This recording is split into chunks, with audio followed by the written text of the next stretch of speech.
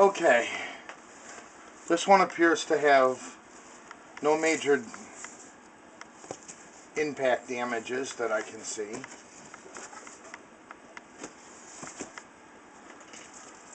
This package is from New Jersey, and I'm not sure, I'm just guessing that it's probably a Numicron clock.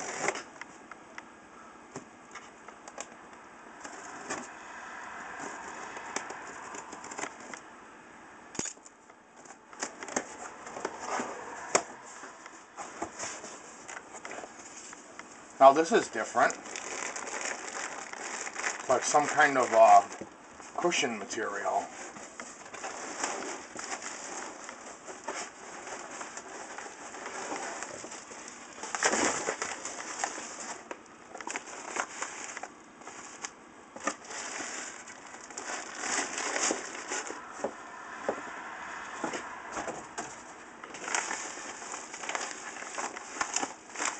Bubble envelope.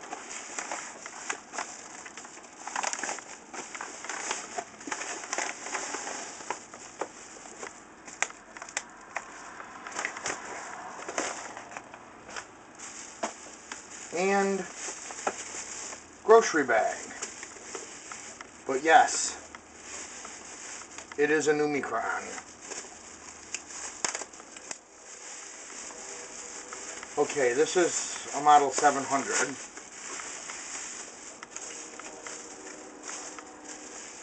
Television clock.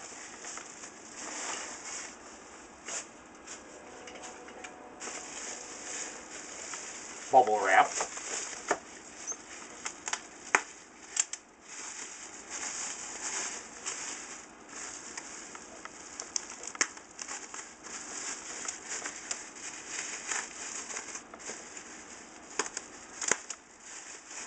Yes.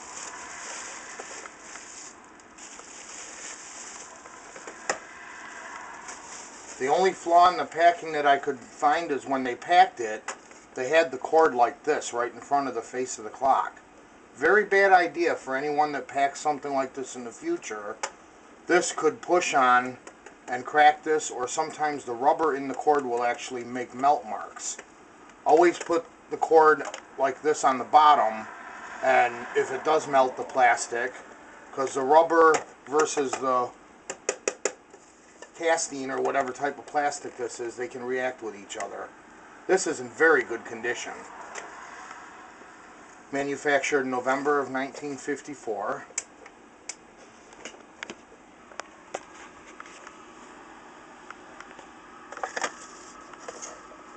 This is a model 700. It's one of the most common clocks. Manufactured from 1950, I believe. They made this one right up into the mid-60s. Okay, it's had a new cord put on, but the cord's kind of extra long. And it's white. I'm probably going to replace this with a brown cord, just because it looks better. It's got to be like a 8 or 10 foot cord on this thing. And I'm going to plug it in. Lights up.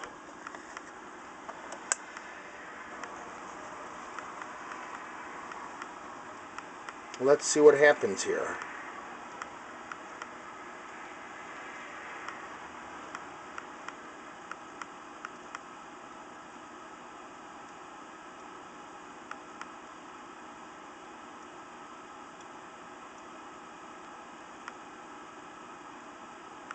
Fully functional Numicron clock. The lens is kind of fogged. I'm going to have to rub it out. Paint's worn off of some of these digits.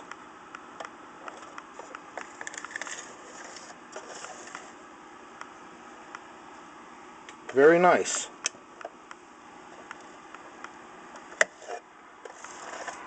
Now what I've got running here for this weekend, I usually pick 3 clocks each weekend, Friday night to Sunday afternoon, and run them synchronized. And these are 3 of my latest Numicrons, all cleaned up and polished.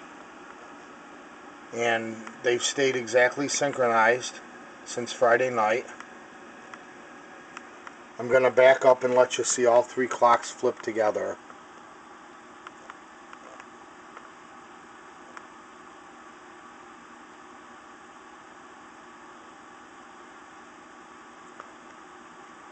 Got 10 more seconds.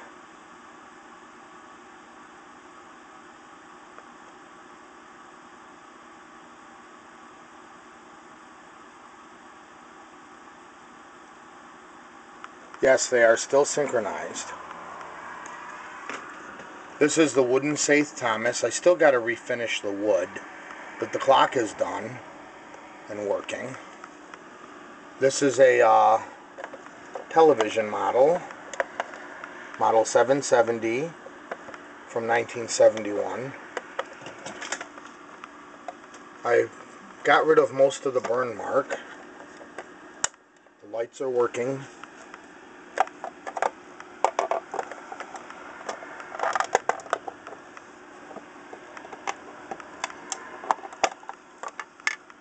I'm running single element LEDs. It just gives it a nice, very, very light glow. Nothing too beaming. And then this one is an F7 time meter. And this might have been a first orbit. There's a little bit of a decal residue underneath the clock there. Maybe it'll show up. Let me turn the light on.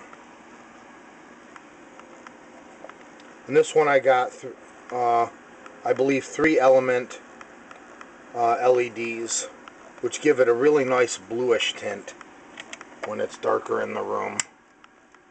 And those are the lights off and the lights back on. There was a bad scuff in the face, in the lens, and I spent a lot of time, but I got rid of just about all of it. It really looks good now. Let's just see the bottom there. F7 from the 9th month of 1967.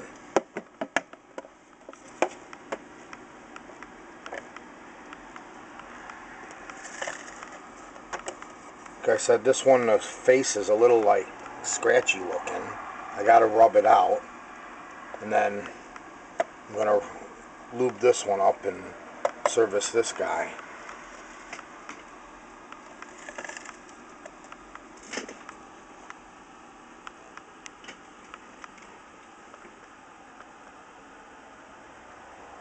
The Numicrons.